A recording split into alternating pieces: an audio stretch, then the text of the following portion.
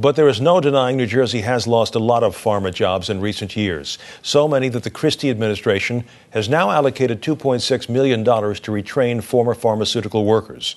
Joining us now from the State House, the Assistant Commissioner in the Department of Labor and Workforce Development, Mary Ellen Clark. Commissioner, it's good of you to join us. How is this money intended to be spent? Well, this is about an allocation of about $5,000 a person for each individual who's been affected by downsizing or layoffs in the pharmaceutical industry, to get them to be either retrained, learn a new skill, or think about alternative careers. How do you find them, or did they find you, or is it a combination of the both?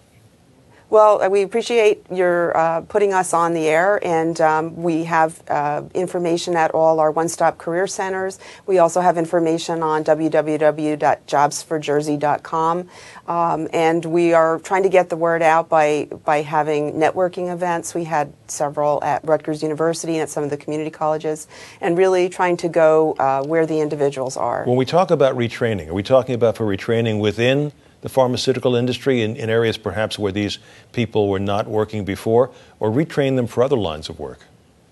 Well, both are really viable alternatives. As you probably know, our pharmaceutical workforce is very highly educated, very highly skilled.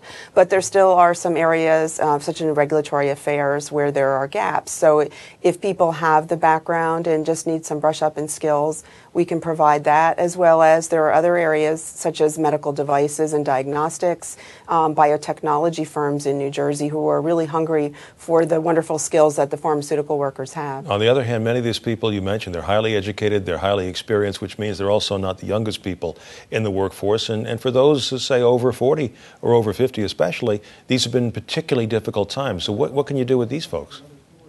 Well, actually, it's very interesting that for folks who are over 45 in New Jersey really have the lower unemployment rates. It's actually people under 30 who have the highest unemployment rates, and also individuals who do not have a high school diploma have the highest unemployment rates. So I think it's somewhat of a myth, but the older you are, you have a great deal of wisdom and experience to share. So we're finding that individuals can get good jobs even though they may be my age. Welcome to the club. I was going to say, though, it's got to be a very challenging situation, especially in a time when we do have all of this consolidation in pharma in New Jersey, and you have, we were just talking in the segment before about Merck's decision to move from Reddington to its location in Summit instead. They say there's no job loss that's going to be resulting from that move, but it still shows that these are companies in flux, are they not?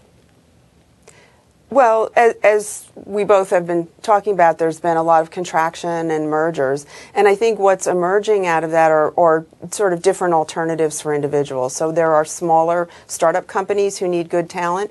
And we found also some scientists who've been laid off have actually found partners and are going into business themselves. So there's still a lot of work to be done. I think it's just a changeover from where there were, several monolithic companies. Now there are a lot of smaller startups and a lot of partnering among the various actors in the field. And before you were in government, this is a field you know very well. You worked in it, didn't you?